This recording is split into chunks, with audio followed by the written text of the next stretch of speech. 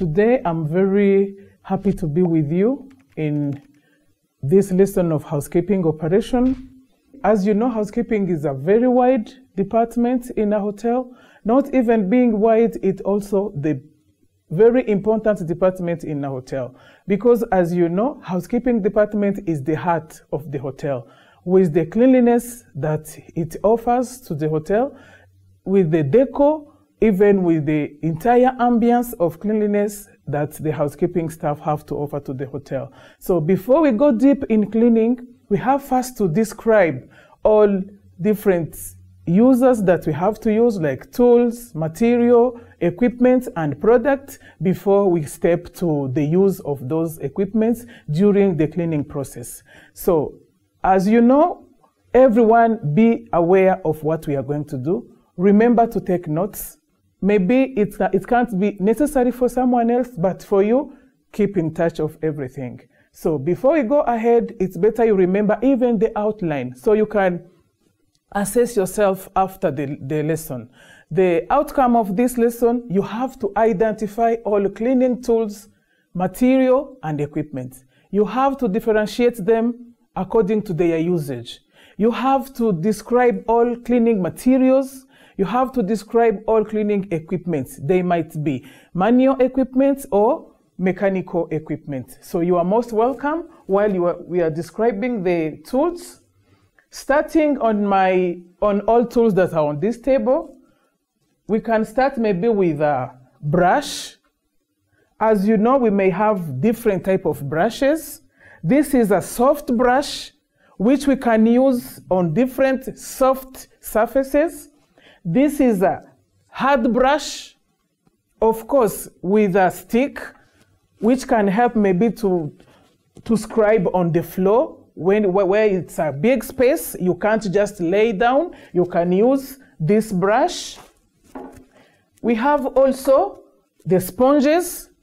Sponges is very important in cleaning, especially when you are cleaning maybe in a soft place. You have to use sponges. These are plastic small bins, which used in a pedo bin or in a dust bin. We can put it in this. This is what we call pedo bin. Pedo bin is mostly used in toilets. So when you want to put it, remember, don't touch with your hands. Remember always to wear gloves. Gloves is among the equipment that protects yourself. So before doing anything in cleaning, remember to wear gloves. So I'm going to show you how to use this plastic bag. It can be put in this dustbin or this one. So the closed one, we call it pedo bin, because we have to use the pedo when you need to open it. And you can't put the whole bag in the dustbin, but you have to cut it around here. And for cutting it, you have to use the scissor. Scissor also is a tool which is very important in housekeeping. We have to cut it from here.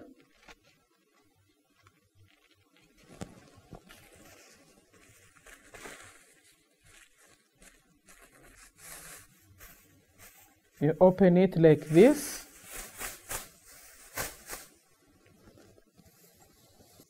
You put it in a dustbin like this.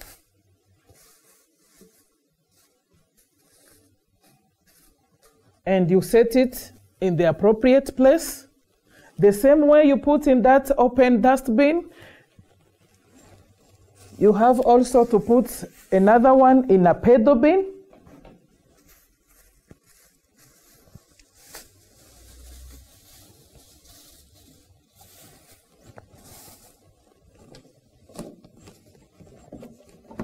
And you set it apart. Then we can continue with our tools. This is a scouring pad. Scouring pad, it's very helpful for the heavy dust. When you need to remove a heavy dust from the surface, you can use also the scouring pads, it's among the scribing. This is cleaning clothes. Cleaning clothes are different, have to be in different colors for different purpose. Because when you are cleaning the table, you have to differentiate the cleaning cloth you are using on a table for the one you are using on the wall, or for the one you are using in the toilet, or for the one you are using for glasses. The red one, you use it mostly when you are cleaning the toilet. The blue one, you have to use it when you are cleaning windows. The green one, it's for multi-purpose. And the yellow one is for furniture. So I can open it and show it to you.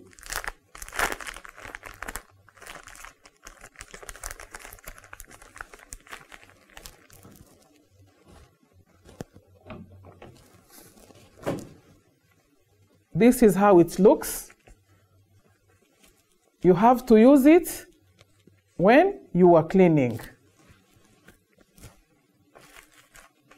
Here we have mop. Mop is used when you are mopping in a drying surface, and you have to use with a tweezer. When you need to dry the place, you use the tweezer.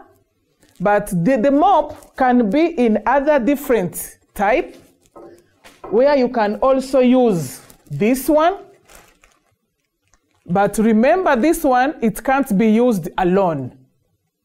For using this, we will need another cleaning equipment that I will show you.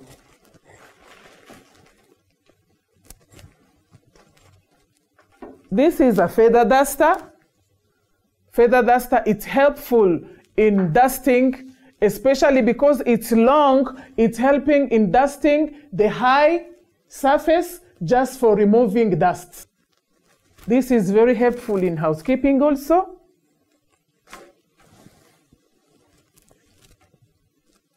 This is what we call cobweb brush. Cobweb brush is also used in cleaning to remove cobwebs. They mostly stick in a corner, so you have to remove it to use it when you are removing cobwebs. We have also a caddy box. Caddy box is very important tools which help room attendants, public area attendants to carry different chemicals in bottles. You put it inside, even with cleaning cloth. Here we also have spray bottles. Spray bottles is also very important in housekeeping because most of the time you can have chemicals in a big jerrycan you can't carry that for moving around. So you can put the small quantity in this spray bottle, then you use it while you are cleaning. We have also, this one can be known like a serviette or maybe as a napkin, but it helps in housekeeping while drying drinking glasses. Because in the rooms we can have glasses, so after washing them, you can use this. But I want to remember you this one. There are some hotels where housekeepers are not the one to clean glasses, where they have to take those glasses to F&B, they clean for them and bring back when they are clean. But in some hotels, the room attendants have to clean themselves the glasses. So when you are cleaning the glasses, remember to have this. It helps to dry glasses. I can't forget this one. The caution sign is very important. When you are cleaning the area, remember to protect people. As you wear gloves, as a personal protective gloves, it protects yourself. So this one, it protects people from outside who came where you are cleaning. So you have to put it in front of where you are cleaning. So everyone who sees it when you are cleaning, he knows that the floor is wet, so it can protect him when he's walking around. I think we are done with different cleaning tools and material. Be ready for cleaning equipment.